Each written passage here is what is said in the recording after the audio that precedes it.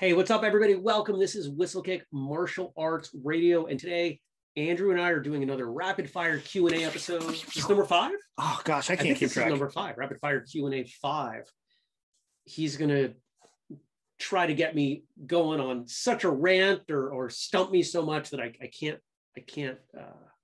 But I have to rein him in. Yeah. We've got time constraints on each of these questions. If you're new to this will be fun. These are good times. If you're listening, know that there is a video episode of this episode. You can check it out on YouTube. You can find it at Whistlekick Martial Arts Radio. We embed it in the show notes. And if you want to learn all the things that we got going on at Whistlekick, go to whistlekick.com. If you buy something in the store to help us out, hopefully it's something that you like and not just helping us out. Use the code podcast15, gets you 15% off. By the time this comes out, there is a very slim chance there will be more sparring gear. Nice. In the store. So fingers crossed. It's coming. I put it in an order. Very small order, but it's coming. It's been a long time. Other ways you can help us out. Buy a book. Buy a program at whistlekickprograms.com and support the Patreon. patreon.com/whistlekick. You can do as little as $2 a month, and we've got free stuff. When you are willing to give us money, we're going to give you so much stuff back. We're going to give you exclusive content you won't get anywhere else. We're also going to give you physical stuff, stickers and shirts and whatever, and all that information is over there. So go check it out. Patreon.com/whistlekick. Andrew. Yes. Rapid fire time. Rapid fire. I like these. These are fun. These are really fun. This is the first time we've done it in person. I know. The dynamic may be different. Okay, so we've got 5 questions today. Okay. And at the maximum I'm giving you is 5 minutes on each question. Okay. That's it. Okay. And I have a stopwatch right here. Next time we might need to trim that time. Should we start marching the time down and marching the questions up? Oh, we could do that. But then Jeremy, you have 7 seconds to answer this question. But then it becomes more like just a trivia. It does. So that's true. We'll see. But for right now, we're going to say 5. Okay. And if you can get another 5, that's awesome. All right. Okay. So some of these questions are from me. Some are from our listeners. All right. Question number 1. This is from me. We are a traditional martial arts podcast. Yep. However, we can't ignore the fact that mixed martial arts exists. Right. What are some things that mixed martial artists, or rather, what are some things that we as traditional martial artists can learn from mixed martial arts? I think the number one thing, and this is where people bring up Bruce Lee as the original mixed martial artist, is this concept of throw away what doesn't work, keep what does, and constantly look around at, what are the options and experiment. I make one small change to that concept, and that is just because something doesn't work for you doesn't mean you should throw it out, because it may work for someone else, or it may work in some specific scenario that you hadn't considered. And so training things, when we talk about training as a traditional martial artist, everything we do is not directly applicable to combat. And that is something that people forget, that there are movements that increase flexibility or balance or accuracy or right? Just because I'm not going to step in a ring or an octagon or the street and deploy this technique does not mean it doesn't have value. Sure. And if you look at any other athletic pursuit, and I think it's fair to say that a sport like football or basketball or baseball is probably a little more advanced than MMA just because of time. There are cliche drills that occur in football, like the high knees, right? Mm-hmm. Most of us have seen and even participated in a high knee ladder in the context of football or soccer. It builds coordination, it builds flexibility, it builds some first step explosivity, power. But you're not going to get out on the soccer field and do this, or the football field, right? Like, it doesn't work that way. But it is something that we can cross-train into to make ourselves better. So to sum it up, we should look to MMA as an example of where cross-training is very successful, but not hold that up as the yardstick by which we define traditional martial arts, because the goals are different. All right, good. That was quick. I would say theme music. Theme music would be cool. The thing that we're working on, we talked about theme music. No. Oh, did I not mention that? No. There's a thing that we're working on. No. Hopefully we'll look. Yeah, that's on the list. Interesting. All right. It may not happen initially, but it'll happen. Yeah. Okay. I'm just gonna walk around with. I think I'm just gonna walk around with theme music, just playing all the time, like that episode of Family Guy. Yeah. All right. Question number 2. Okay. This question is from Leslie, actually. Okay. Why is Jeremy the worst? I don't know. Okay, ready? She wouldn't say that. This is a 2-part question. The first one's easy. What's your favorite animal? All the animals in the world. What's your favorite animal? Dogs. Okay. If you could invent a martial arts style based on that animal, what would it be like? What would that fighting style be like, and why? And go. So the sarcastic, playful person in me just wants to say that it's peeing on people. That you just come up and you lift your leg and you pee on them. They would run away. They would hopefully run away. Okay. But I think that there's a more serious thing Sure. there. And honestly, this is one of the things that I find fascinating about Kung Fu and animal style Kung Fu, which I've not trained. Mm-hmm. But the idea that you look at an animal as inspiration and how can you apply what that creature does in a way that we can mimic it combatively. What do dogs do? Dogs, if you watch dogs play, kind of play fight, there's a lot of running around and there's periodic engagement, detach, run around. Very, very much like capoeira. Yeah, sure. And so we could take some of that. Dogs will go for the throat. It's a vulnerable spot. How often when we talk about martial arts in the context of self-defense, do we train people to strike to the throat? We talk about it, but we don't ever practice it. It really doesn't happen that often. Yeah. And I think the reason in most schools is because it is hard to practice that safely. Yeah, sure. Right. If we're practicing some self-defense stuff and I miss and I punch you in the head, it's probably going to hurt my hand as much as it hurts your head. Sure. Right. But I can teach anybody who has raised a small child has been kicked or punched in the throat by a toddler and all but leveled. It's happened. I've had friends' kids punch and kick me in the throat. And it's like, yep. Am I dying? Right? From this really small. So I think that's an aspect of it. I think there's something to be said for dogs tend to bite at legs, because if you can take out a leg, even take out one leg, if a dog can do enough damage to one of the legs, the other dog isn't going to fight there very well. Yeah. Right, you're a tripod, and hobbling. you can hobble around, and with time, dogs can even, learn how to work with that. But when we talk about self-defense, we don't usually talk about destroying the leg. In the context of MMA, we think about leg kicks. Kyokushin does a lot of leg kicks. I think leg kicks are really valuable. But what about we're both wearing flip-flops, but if I had a sneaker on and I just raked it down the front of your shin? Yep. That hurts like heck. That's awful. It's so painful. How do we go for the leg in a way that is quick and, even just a distraction? So I think those are the main things I would think about. It's that engage and back out, attack the throat, attack the legs, and if that all fails, you can pee on them. All right. And what would your martial arts, what would it be called? The obvious choices are things like dog foo or canine foo, bark foo. Oh, that could be bark roo. Oh, nice. So in Japanese, if you don't know, roo would be school. So school of bark. School of bark. I love it. That's good. All right. Next question. This is from another listener of the show, Gianfranco Moresu. He's given us a bunch. Yeah, thank you.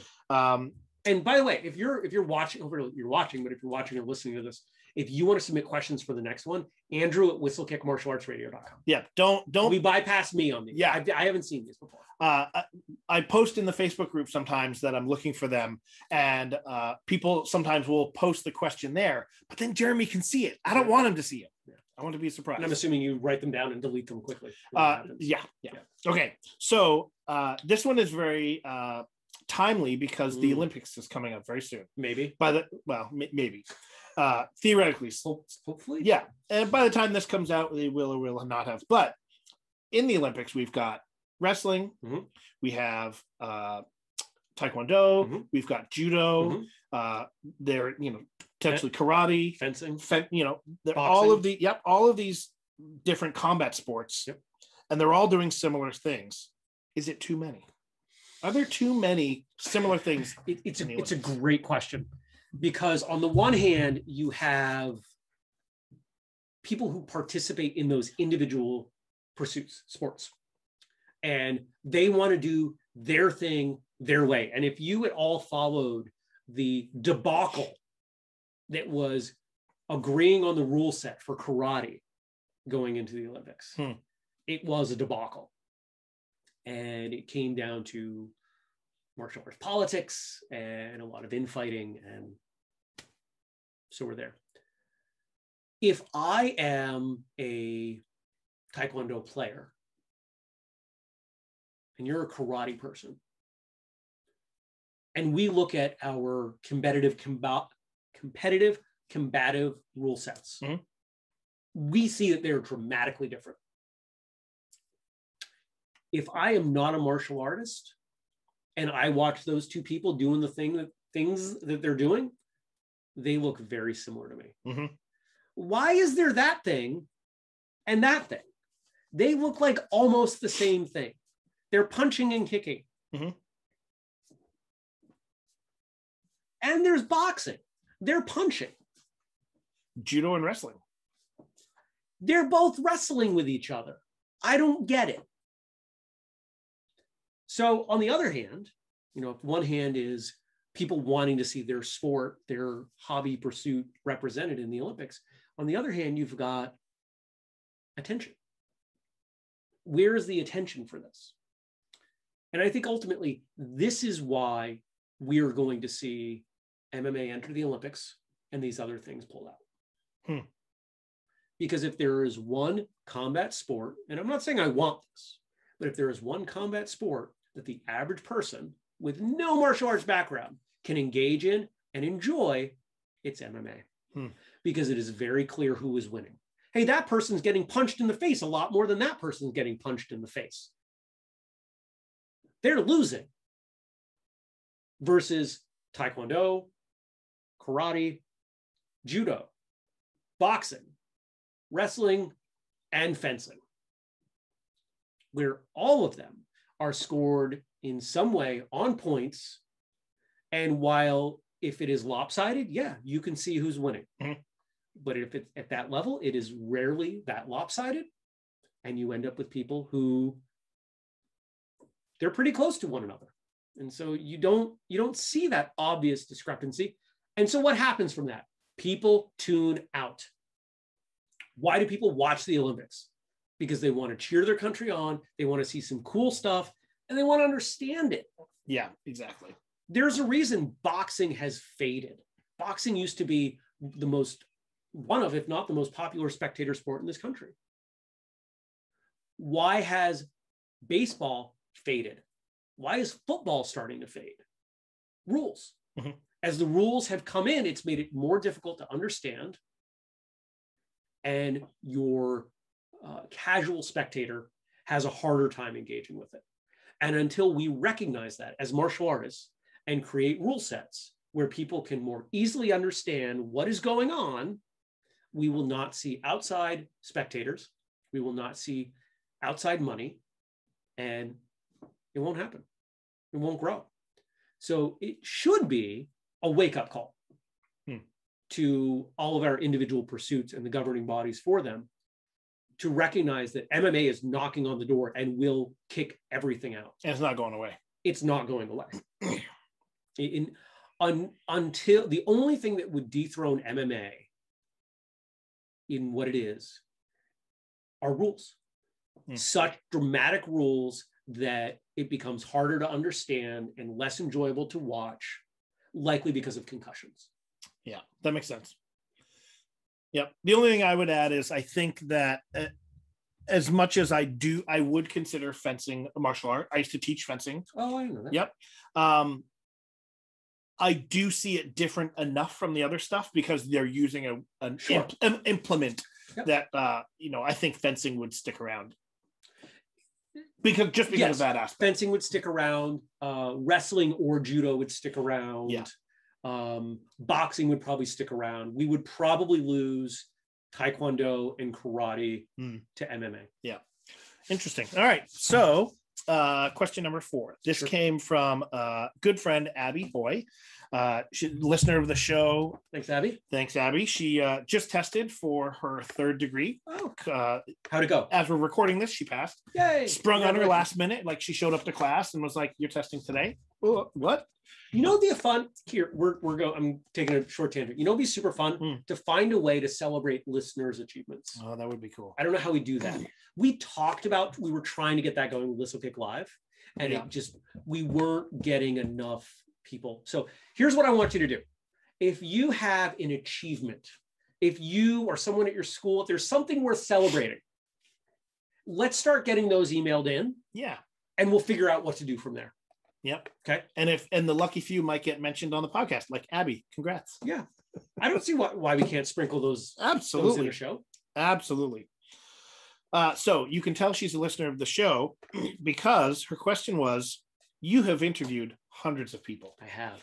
And you've likely worked with tons. I have. But if you could train with anyone in the world, alive or not, that you have or haven't trained with, who would it be? I hate when my own questions are turned around on. So first off, I don't know what I said on episode 100. I meant to listen to it on my way up here. And I forgot that would have been funny. There's a very good chance it's not the same. Mm-hmm. And that's okay, because people change as time goes on. That's right. That was 2 years in. So a little over 2 years in. So it's been 4 years. 4 years. Yep. Since I recorded that. Shout out to my friend Daniel Hartz, who interviewed me for that. If I could train with anybody. So my current attitude towards training is that the things that I know the least are the places that I want to train. So that opens up a couple possibilities. That's either like Chinese style, something more fluid, or it's grappling, judo, jujitsu sort of stuff. I've done a little bit of judo. I've done some Brazilian jiu-jitsu. I've done a little bit more stand-up, Japanese jiu-jitsu, wrist locks and all that. So I think I'm gonna say something in the Chinese martial arts space. So if I think about training with someone out of that, whether it's wushu or kung fu, alive or dead, the obvious answer here is Bruce Lee. And that's what everybody's going to think I'm going to say. And it's not. Yeah. Because I feel like Bruce Lee's impact has been felt by so many people. I'm indirectly training with him. Yep. But I'm thinking I think I'm going to say Jet Li. Interesting. Yeah. Because Jet Li was a legitimate high-level wushu practitioner, did very, very well competitively, and has done a whole bunch of movies. And so I think I could learn a few things from him. One, wushu, Chinese martial arts. Wushu is derived from kung fu. So I would learn that from him. Two, he was a phenomenal competitor. And if you watch him on screen, his ability to present his material, his technique in a solid way, I think I would learn something on the competitive side from him. And then three, there are very few people I can think of who do, in my opinion, a better job on screen with choreography and presentation. So to me, this is a toss-up between Jet Li and Jackie Chan. Yeah, I could see that. But Jackie Chan for me is, I want to learn some stunt work and I want to learn on-screen choreography. Jet Li, I think it has, there are more boxes to check there. Yeah. So I think that's why I'm going there. And, it's a long list. There are so many people. I honestly, like truly, at least half of the people that we have on the show, I'm like, man, I want to train with this person. Oh, I want to train. There are things that the guests say that I just want to hang out with them and train for a few hours. Like I am, if you're a sci-fi Star Trek fan, like I want to Borg martial arts. I want to absorb everything that they have and just assimilate they're martial skills. I really do. Yeah, great. That's a great answer. That's good. All right, you ready for the last one? Last one. Okay. I'm guessing this is from you. This one is from me. Yep. Will martial arts styles still exist in 15 years? Why or why not? 5 years? 5. Yes. Why or why not? Okay. Because whenever we have a new style come up, people don't leave it at, this is a hybrid of these two things. It always ends up with its own name. It always ends up codified, even if loosely. Mm-hmm. And we instinctively like to name things. We name our cars. And I don't just mean the model of car. You don't just mean Prius. But we often will name our cars. The Prius is named Susan or whatever, right? Or Henry, whatever. Yeah. We name things. Our love for naming things goes so far. There are things we name that I won't discuss on this show. You all know what I'm talking about. So the idea that we in 15 years would be so far removed from our need to name things doesn't work for me. I don't buy it. If you're going to refer to something, it's always easiest to name it. Our forms have names, our techniques have names.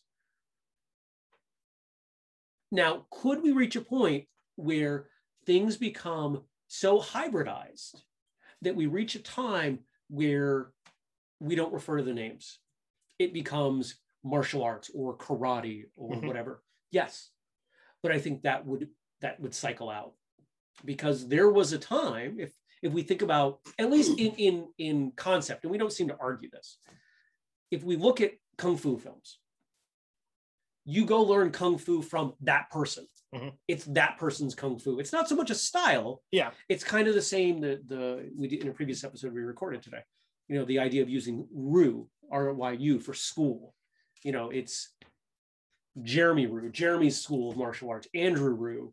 We could be teaching the same material, but it's going to come through in a different way. We have different teaching styles, etc. And I think that's okay. So we may cycle out of it for a short time. I don't think it's in 15 years. I think it's longer than that. But I think we very quickly go back to it. Interesting. Because it's a distinguishing character. It's a life cycle. Yeah. Circle. Interesting. Oh, cool. Not what you expected me to say? I didn't have an expectation of what you would say. I do think that I think it could very easily happen that styles will become less, I don't want to say important, but they will be less of a distinction. Sure. Because as people continue to do more cross-training, like, for example, I studied Goju-Ryu, I studied Shotokan, and I studied Shorin-Ryu. If I don't own my own school, but if I did, what am I going to teach? Well, it's probably going to be a little bit of all of them. So what do I call it? Probably just going to call it karate. Karate, yeah. And so I think that inevitably that very easily could happen. Is it going to happen? I don't know. I think it'll happen for some. I think it already is happening for some. But I don't think that it will ever go away completely. I think there will always be people that will stick to what they teach. They're studying Shorin-Ryu right now, and they're going to teach Shorin-Ryu, and that's all they're ever going to do. And that's fine. There's nothing wrong with that. Sure. But I could see a time where it starts to become less prevalent and less, I don't want to say important, but less of a distinguishing feature. That's all. Sounds good. Cool. Those are the 5 questions I had today. All right. And again, if you have questions that you want to ask for the next one of these, Andrew at whistlekickmartialartsradio.com. If you have anything else, you can email me, Jeremy at whistlekick.com. Our social media is at Whistlekick, everywhere you can think of. And if you want to support what we do, if the shows, the content, the social media, the blogs, the newsletters, if all the content that we put out means something to you, there are a number of ways you can help out. Patreon.com/Whistlekick, whistlekickprograms.com. Buy a book on Amazon. Leave a donation at whistlekickmartialartsradio.com. Buy something at whistlekick.com with the code podcast15. Or you could also make guest or topic suggestions. You could tell people about the show. Honestly, the way that we continue to grow is somebody watching or a guest on the show mentions it to somebody else, and we continue to grow. It's slow but steady, but we're growing. Thanks for being part of it. Anything to add? No, that's great. Okay. Until next time, train hard, smile, and have a great day.